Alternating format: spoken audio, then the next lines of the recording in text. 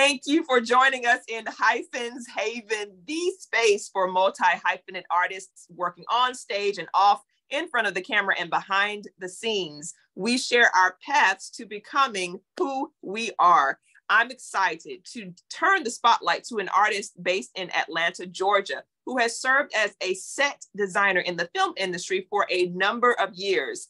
She has worked on a wide range of projects, including Black Panther 2, Wakanda Forever, Guardians of the Galaxy 2, Hillbilly Elegy, Genius, Aretha, 2 episodic series like CW's Dynasty, BET's Being Mary Jane, and OWN's Greenleaf. She pivoted to this industry after years of being a project manager for boutique construction firms and a marketing manager. She is a double graduate from the Georgia Institute of Technology, holding degrees in industrial engineering and industrial design. So I am so happy and thrilled to introduce the multi-hyphenate artist and my former roommate from Georgia Tech, Yolande Thame. Hi. Hi, Drea. Glad to be here. Glad to be here. Yes, my favorite roommate. To all the roommates. This is my boo, y'all. I'm just so happy. I'm so happy. So as we want the audience to get to know who you are, we always invite guests to begin at their genesis. So tell us where you're from and tell us about your parents and those loved ones you were raised by. Okay, so I was born in Kingston, Jamaica, and I spent my formative years there. So, but my mother had wandering feet, so she eventually migrated to the States. So I was moving between parents during my formative years, you know, as always being the new kid in school. But, you know, they're both, my mother is, let's call her banker. She likes to deal with money, an accountant for these Americans in the room. And then my father was an engineer, or is an engineer, mostly in the oil and petroleum arenas. But in his retirement now, he's teaching. And those two combinations of kind of the studying, very process-driven personality and the gregarious, you know, moneymaker, a serial entrepreneur. I think that combination of those two parents is the basis of who I am. If that makes sense. Yes, it does. And tell us about your happiest childhood memory. Did it include a holiday or just something? I don't know if it's necessarily the happiest, but the thing that sticks out in my mind is we used to live in a house that was basically overlooking, excuse me, the city of Kingston. And so you could see someone coming up to the house for like half an hour before they got there. And I used to love to sit down on that balcony and kind of look out. And I love that view. It gave me an appreciation for being out in the open outdoors, and something I carry with me all the time. So I like seeing cityscapes and landscapes and environments, and seeing how they, you know, hustle and bustle around. Cool. And were you raised with siblings or particular close relatives? As I said, I moved around a lot as a kid. I do have siblings, but I didn't grow up with them. So it was mostly like, you know, cousins and little friends, and then come visit and be in and out. So there are close relatives, but it's more that I was kind of always visiting them rather than growing up with them. Okay. And let's go back to your early learning days. What elementary school did you attend? And did you have a favorite teacher? Lots of them. There are lots of them, Trey. I think that was like a running joke that my age was always less than the number of schools I had gone to. So there's a lot of them. Probably I didn't start being stable until the last part of high school. You know, and that was when like I had 2 teachers that were just interested in what was going on in my head. And I'd never not had that before.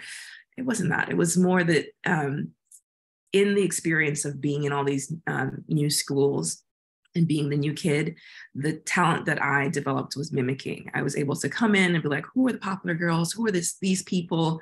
And just go in and navigate. And so I don't think that my personality came out until much later in terms of what I was interested in, because I was always just trying to survive. As who's that new girl with the funny accent or whatever. So, but I had Mr. Townsend and Miss Strickland, who were looked like me, first of all, and were interested in, well, what are you doing? What do you really want to end up doing with your life? And that attention was formative, I think. Was there a particular memorable experience from your younger learning days that helped lay the seeds for you to go forward through high school? I think it was more that I was involved in a lot of, debate club and blah, blah, blah. And those friendships, in terms of just being able to form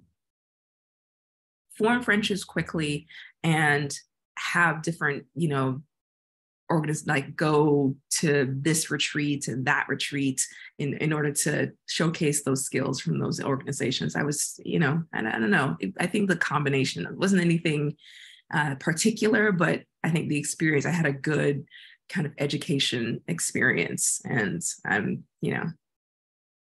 wasn't traumatized by it, put it that way. Because there was no trauma living with you while at Georgia. As we were thinking about Georgia Tech, what pulled you towards Georgia Tech? Coming from high school, what was it about Tech that said, hey, let me enroll here? So my father, as I said, is an engineer, and I knew I wasn't going to, my parents are Caribbean, right? There are only a couple of professions that they respond to or think are respectable. You can be a doctor, a lawyer, banker, because my mother's doing that, engineer, because my father was doing that. And I was always like a very curious kid. Like if you left me alone for a little while, I'd be taking something apart. And so I figured, well, maybe engineering might be the thing that will get my mother off my back.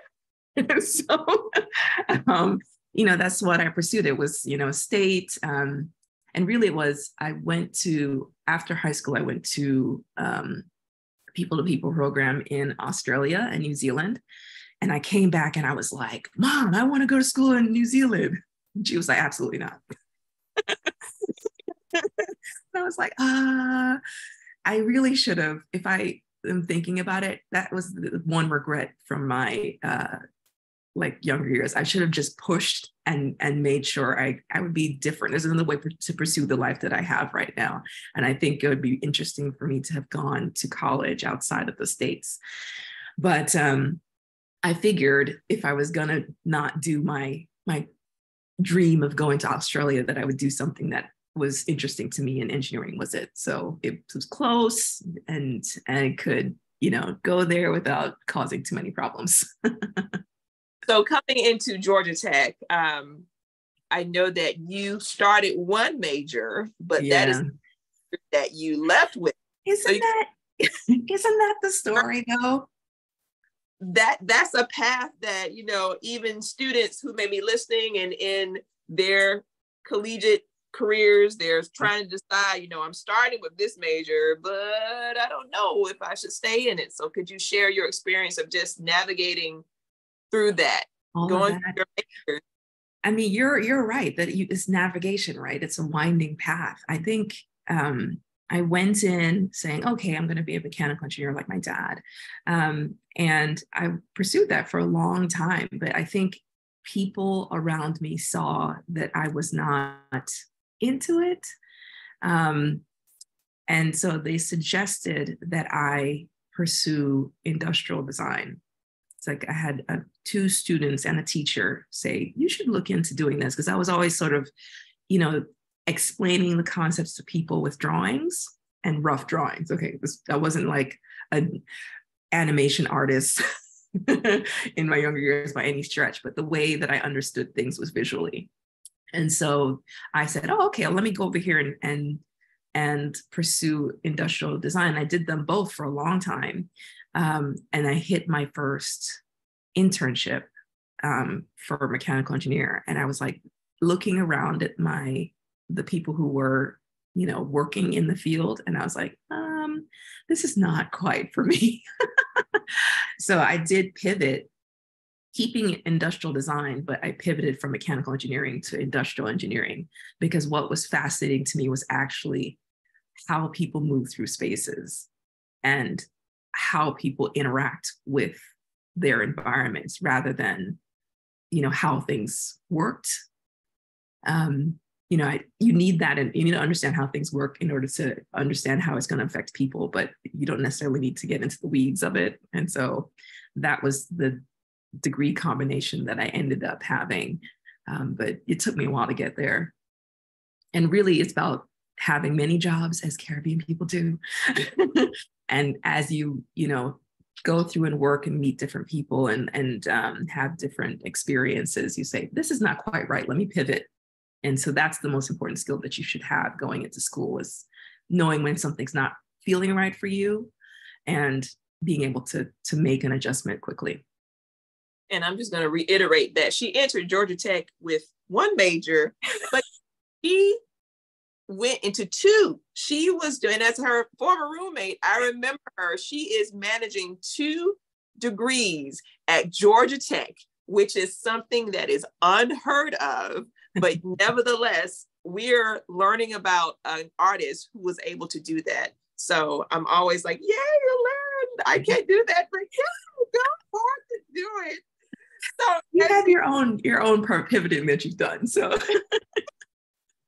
and I remember that. I remember being at your graduation, and I remember like watching you, and you, I mean, it was just like a sight to see, like, oh my gosh, this girl is graduated with 2 degrees from Georgia Tech. So now that you have graduated and you're about to transition to another world, what is pulling you forward towards where you're going? So if we're talking about my first couple of jobs out of school were really like, I just need to start making money, right? And what I realized, like I had one job for this boutique construction firm, and they hired me to basically do marketing. But I realized that their turnover time, this is the engineer in me, their turnover time between when, they went out to talk to the client and when they gave estimates, it was like too long. And I was like, well, why is this happening? And then I started to be like, can I go out into the field with your people on the construction site to understand what's happening? And I end up working on a construction site because of that. So I'm interested. There's an engineer thing that's happening in me, but I was always too curious to stay in an office. So things like that sort of shaped me. Eventually, when I started working for Herman Miller Geiger International, which is a furniture company, they recruited me from one of those construction companies. And what propelled me from being in furniture to film was the market crash. In 2008, the first thing to go was the $70,000 private office, right? So, and my job, which was redesigning showrooms, it wasn't connected to ROI for them. So I was like, oh, this is going to happen. I saw the writing on the wall. And that made me stop and be like, well, do I want to be in corporate America like this? What do I want to do actually? What are the things that I'm passionate about? I've always loved film. How do they make this? It's got to be some technical thing that they need help with behind the scenes. And because I didn't know anyone, I was like, let me just go back to school so I can figure out, how this thing is done. And so that's what I did. And you went for your master's degree at a particular school. Would you share your experience of being in postgraduate world? It was, you know what? That was actually a good experience for me, although I do call it like my very expensive therapy. But I needed the network, I think. This program that I went to, SCAD, they have a very good production design program, but it's based in theater. So I think I had to do a lot of maneuvering in order to get as many film related projects out of my experience as I could. And again, I'm like, what are you doing over here? Let me go take. So that my extracurricular stuff was all over the place. Cinema studies, doing, intro to film class and cinematography classes, just so that I could be exposed to those people and that environment and get onto projects where people were, doing their first short film or whatever. So it took a lot, but it was good. I think it was good for me to kind of get out of Atlanta and go to Savannah and have that be my focus for a little while, and figure out what the next step was. I needed the time, so it was a good process for me, a winding one again, but still a good process. And it was a good process for me too, to go and have a place to stay in Savannah. So yeah. Out for the greatness for both of us. So I appreciate you bringing the art. You're very welcome. You are transitioning out of SCAD, Savannah. How did the first major work come to you? Or what was that first major project leaving SCAD? So while I was at SCAD, I actually had to take a little time off because I was taking care of a family member that passed away. So when I went back to finish off my master's, during that transition time, I met a few people that worked on some independent projects. So I was, doing set dressing and like basically being production assistant, but for low budget. So that means that you do a lot of things, So I had done maybe 2 or 3 of those projects in addition to kind of doing school stuff and things like that. So I worked on a few projects to sort of build up a network. So my first job that was like a major film was Ant-Man. And I got that the day that I left, like literally I'm driving out of Savannah because I was developing my own curriculum, I would jump onto film projects that other people were doing and design. And one of the projects that I was working on, we were building a ship, not to be done, for a little short film. And because it was so big, the production design department fielded more students towards me to help me build this structure. And one of the students that helped on that project was art department coordinator on Ant-Man, the first one. And so he was like, someone said my name to him. He's like, wait a minute, I know Yolande. And so he called me. So literally the day I'm driving away from SCAD, he's like, where are you? He's like, I'm driving. He's like, come down to the studio. And I interviewed for that job. So, car packed with all kinds of stuff. I'm, just freshen up the face and just walk in. So that was my first major job, but I had done a few small independent jobs before that and built up my network and kind of thing. So it's a winding process, but you never, this industry is large, but it's also very small. So you never know who you're talking to and how you're going to meet them in the future. So as you are now in the Marvel universe, right? Yeah, you're in the Marvel universe working on Ant-Man. How did you transition to being a lead set designer? Is that where you were on Ant-Man, or did you? No, I was production assistant on that one in the art department. So that was my first sort of major job. And I worked as a production assistant for a number of films. And so I think it's all about, once you figure out what your lane is in the industry, that you just work towards that. You get, I was in the art department, so I knew that was where I wanted to stay in terms of the career. And so I kept on pursuing jobs that were like that, building up my skill set in terms of being able to produce drawings and representations of things they wanted to build.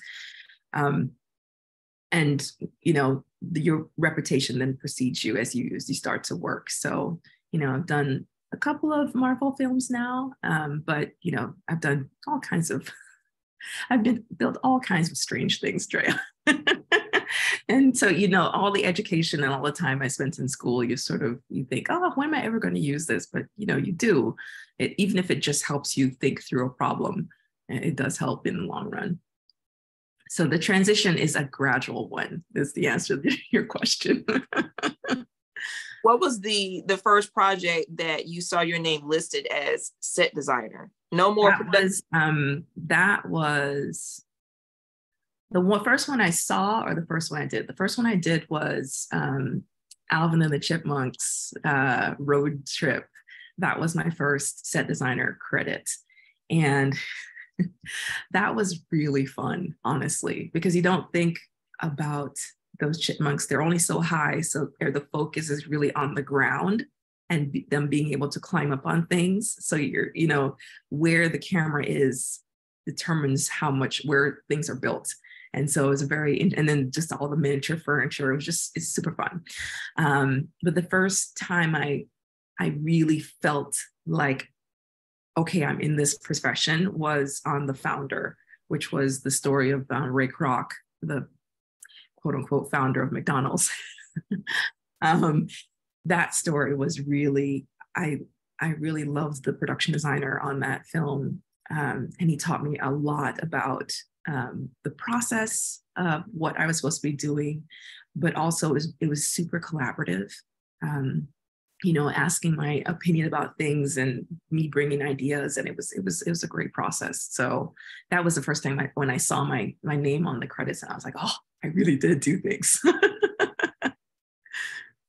That is incredible. This is my first time learning about this, ladies and gentlemen. So I am all in this conversation with my mouth open, like, this is what's been happening. I'm working, girl. So now that you are set designer, you are working in it, you see your name is credited. What dictates your choice to say yes to a project comes to you? I think now it's all about, because I think when you get in this and you work in this for a little bit, you know, there are only so many jails you can build. There's only, or, you know, office spaces. You want to try and build something new and novel. And so what makes me say yes and pursue a project is really about either the team that's being built, that I've, you know, heard a reputation about this designer or this art director, and I really like working with them. They treat their people well. But also in terms of the work itself, it's about, you know, is this going to be building something I've never built before? I mean, it's always new because every designer is different and they'll have a different take on things. But I feel like, you know, for instance, working on Wakanda Forever, I'd never worked so much with underwater. You know, everything had to be waterproof. It was, you know, very intense. And their process is very much different than working on smaller projects. You know, I was used to getting a napkin sketch and be like, okay, build this, do this. But there, you know, they have so many layers of procedures. They have a full illustration first, and then you have to figure out what you're going to build of it, and you know, break that down into where we're going to build it. How's the actor going to do this and do that? And you know, it's very collaborative in that way. And if I get to build things that are new to me, I think, because I'm always learning, right? That's the thing that drives my process anyway. It's just being curious about how things are done and what will sell the story. And so if I get to do something that's novel in that direction, then I'm pretty happy camper, I think. Okay.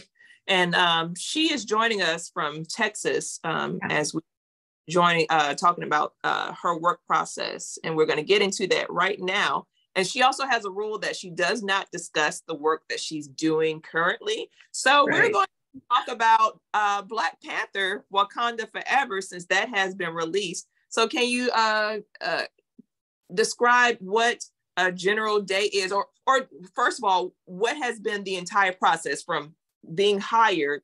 You say yes to a project, and then that length of time, like how long? There's so many questions I have. How long did it take for you to go from, okay, yes, day one till when is day 300 or what? So it was over a year, that project. And a day in the life is, man, it really starts with your production designer, right? So they have a vision of what they want the world to be like.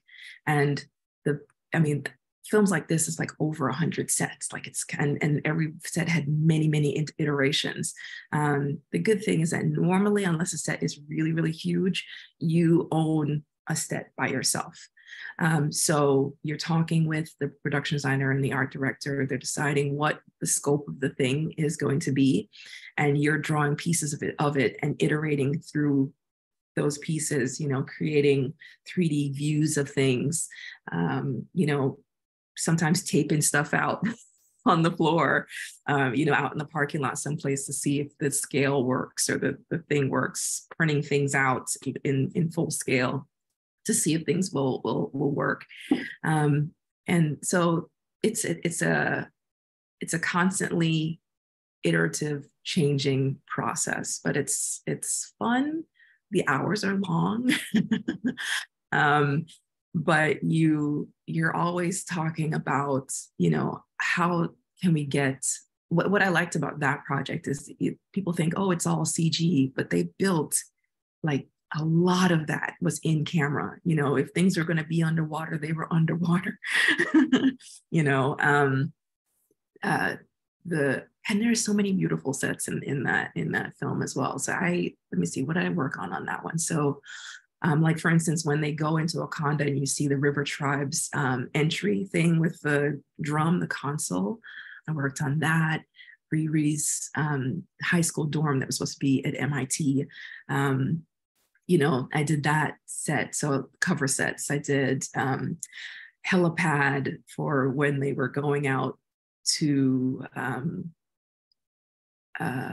sort of investigate where vibranium was. Sorry, spoilers for anybody who hasn't watched the film.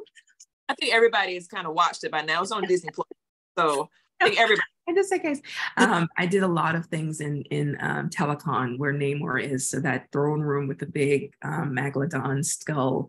I did that interior. So there's a lot of, you have to say, is it underwater? Is a portion of it underwater? Is it day for night? It's a lot of, what do the colors need to be? It's a lot of discussions that happen, but it all starts with having something visually for folks to have a conversation around. And that's kind of what I do, is creating those models and creating those views so people can understand what's happening. What tools do you use to create the set? So my primary thing, which I think I'm an odd person out, but this is probably because I didn't start in film natively. So I used Autodesk Revit is my primary kind of thing, modeling software, but I use Rhino as well, 3D Blender sometimes. Sometimes I'm using Unreal. It just depends on what's required. And then I get models from like mesh models that I have to then make into sense. So, but yeah, so the tools change depending on the job, but primary I'm in Autodesk Revit most of the time, because my job is really to translate the modeled object into something that can be constructed. So that means dimensioning out things, slicing it up and showing what all the parts are and what all the materials are. That's really the primary focus of my job. So I find that Revit helps me with that. Has this been your favorite experience thus far, Wakanda Forever? Or has there been another project that has just really had an effect on your development? Oh man, I honestly, Dre, you learn so much from every single one. Wakanda's was wonderful. But even the founder, I learned so much. I didn't know anything about commercial kitchens when I started that project. I was like, what are we doing? I think everyone you get to build. I mean, I had I can't really talk about that because it's not come out yet. But, being Mary Jane, we built some really cool sets on there. Own a Greenleaf, those are beautiful kind of sets that we would because it was a small space. It was in Georgia, but filmed in Georgia, but we were building so much that we had very little limited studio space. So we had to fly up a lot of things. And that was my first experience doing the wild wall that you fly. That's something they do in New York, but we don't, because Georgia's big. We don't have to, we have space. We don't need any of those techniques, but it's something they do in New York. And I'd never done that stuff before. So it's, I think every show ends up being, oh, I didn't know that. Oh, this is great. This is a new designer that I've never worked with before. But I think those two, I'll just say those two are my favorites so far, is Wakanda Forever. But even, working on Dynasty for so many years, we built a lot of cool things on that, constantly building for that show. So, it just really depends. Okay. Has there been a super challenging project that you had to get through, meaning that you didn't know how you were going to get through, but all of them? Was there one in particular, like, oh my God, like this is a lot? But I tell you one story. So this was on Guardians of the Galaxy 2. So I was going to interview for that job, and I hadn't seen the first one, right? So I sat down and I was watching it with my partner, and after the film credits started rolling, I turned to him and I was like, there are no walls. It's all like caves and ships. I was like, what? There are no, it's just, I was like, what am I going to do?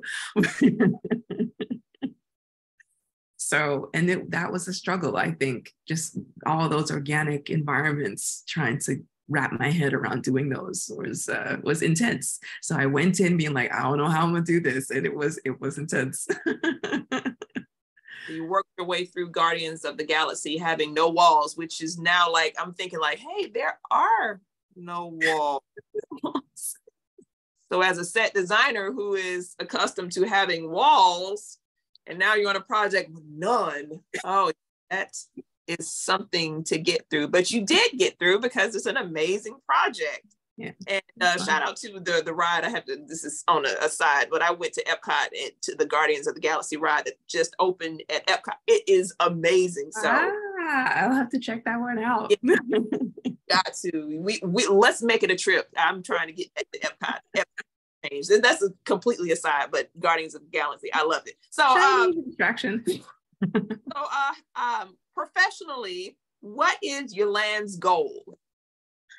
I think now to take on projects that have a story with heart, So I have some favorite directors that I'd love to work on a project with. Like Guillermo del Toro is probably one of my favorites. So, Crimson Peak and Pan's Labyrinth, and, he has a very good sensibility. I mean, he just did Pinocchio, which ended up beautiful. And I haven't worked on a stop animation, so that would be another kind of goal. But it's I just think that these things kind of follow you as you try and do good work, like I'd want to design a Cirque du Soleil show. I don't know what's involved in that, but let me get on it. I'll put it out in the world. Come on, you're speaking now. These are just go ahead and come on. Let's do it, because I've seen a number of them now, and I'm like, oh, beautiful. I mean, it's all about the acrobats, but the technical aspects of how they put those sets together, I was like, oh yeah, let's do that. Let's figure that thing out. So I just say yes to people and stories that are have a little bit of heart to them, and hopefully show more diversity in their storylines.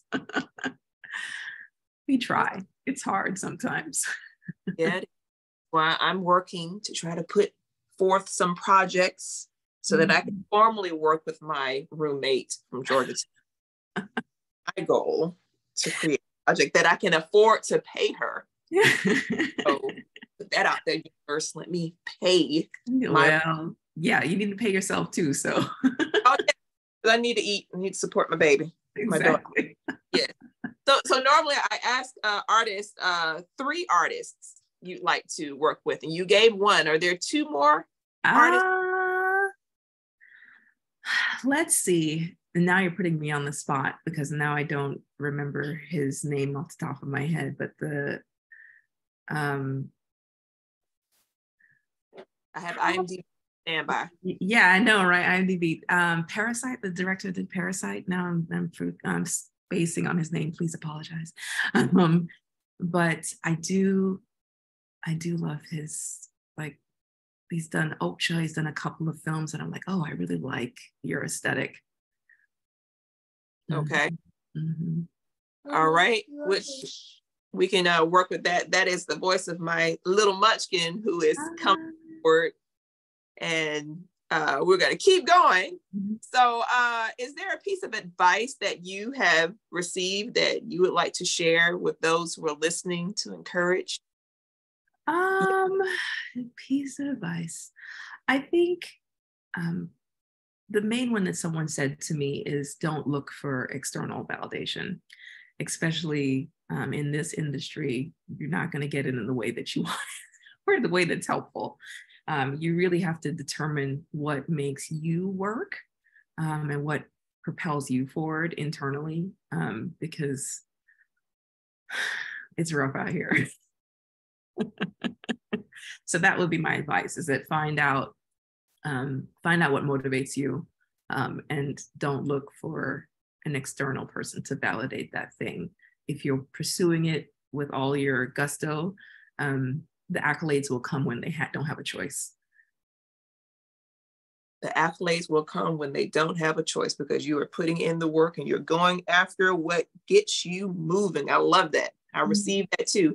So we're going to move to the round. This segment is all about just getting to know you as an individual a little bit better. Some of the questions are rapid response and some may take a little thought to answer, but we just want to get to know you as a person. So are you ready? Okay. All right.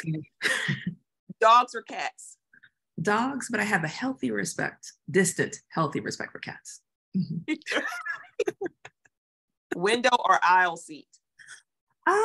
I'll take a window. Okay. What book would you give as a gift? It depends on my intent, but I have given Yuval Harari's Sapien and Homo Deus as gifts. I like how he sort of breaks down, gives like that 30,000 foot view of humanity and gives you perspective, especially since we get so bogged down in a day-to-day function of our lives and how we think we're right about everything. It was nice to kind of step back and get perspective. So I have given those books of his as gifts. Wonderful. What movie can you not resist watching if it came on right now? All of the things. Probably Fifth Element is the thing that I always sit down and watch, even if because I've seen it so many times. Pan's Labyrinth is another one I've seen a million times that I'll sit down and watch. Probably those 2. Dune, maybe. I don't know. I'm not sci-fi. I'm more fantasy. So the things that are fantasy, I'll sit down and watch, and that are funny and lots of lively cultures.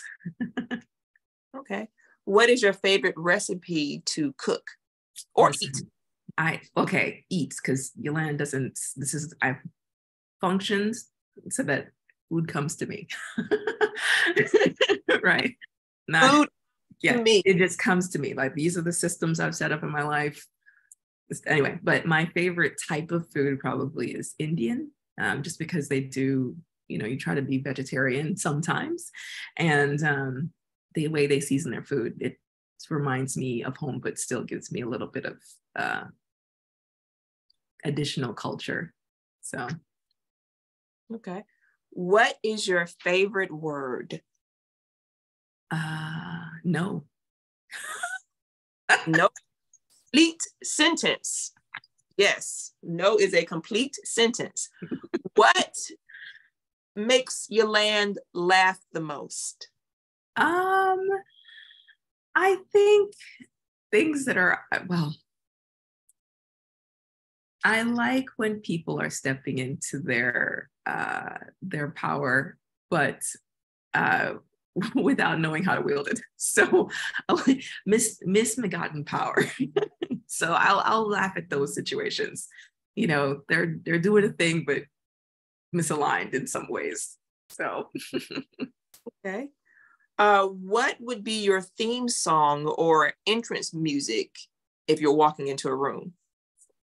oh my gosh. I mean, I should pick something by Bob Marley, right? Like Three Little Birds or something. And that has saved me once. Like I remember I went to the Olympics in Brazil, and it was a game between Argentina and Brazil, soccer game, or for Americans.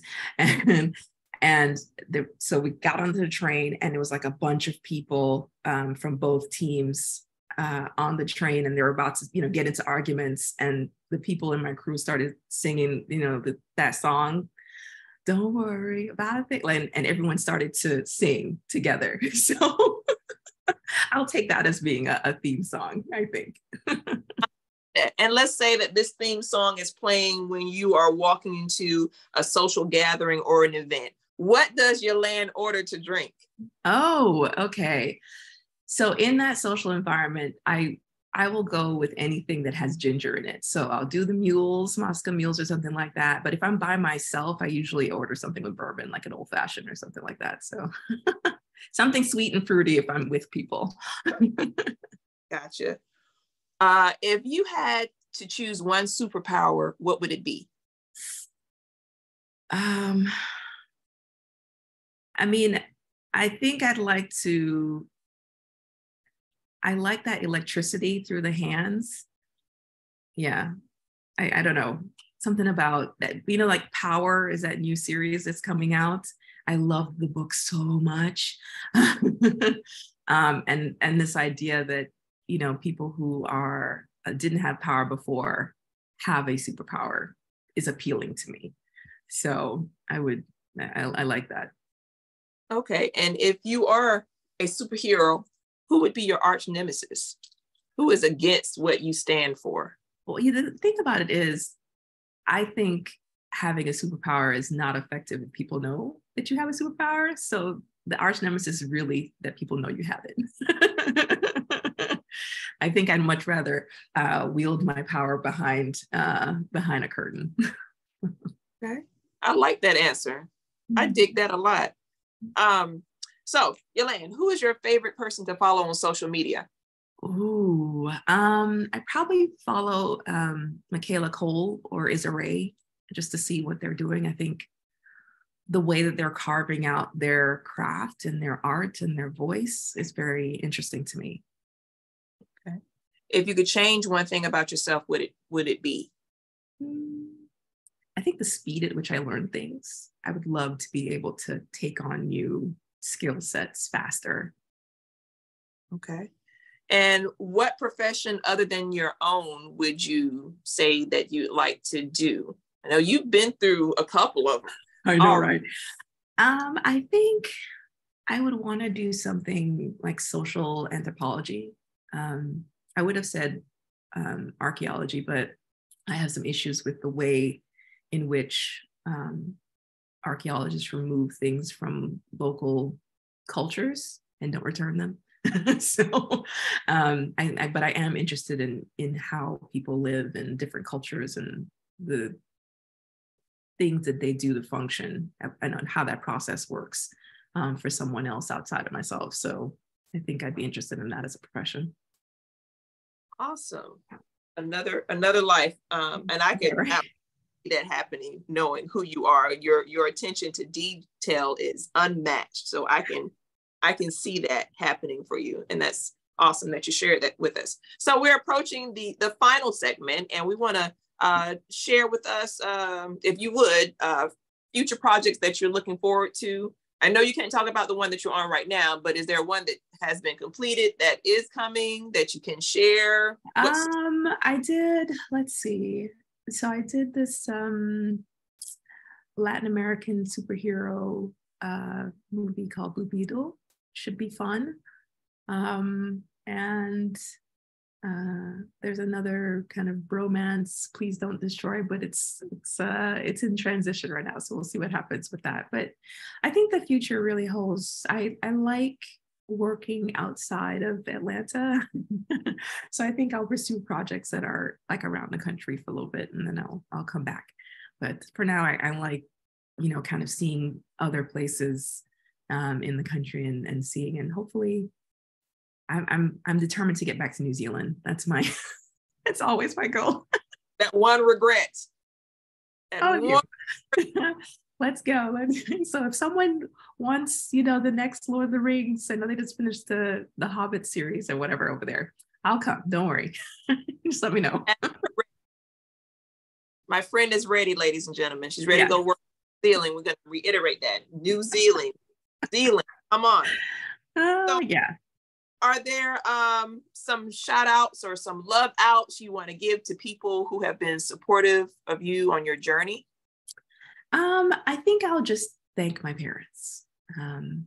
They've been they just let me go and do my thing, even though they don't understand what I'm doing sometimes. And I can't tell you the number of people I've encountered where had family structures that weren't supportive in that way. And with them, kind of behind me and encouraging me, I've done pretty well for myself. And so I have to lay the thanks and the gratitude towards them. There've been a ton of artists along the way that I've learned from, but I have to start with my parents because, they made this happen. Of everything. And how can people learn more about you or follow you on social media?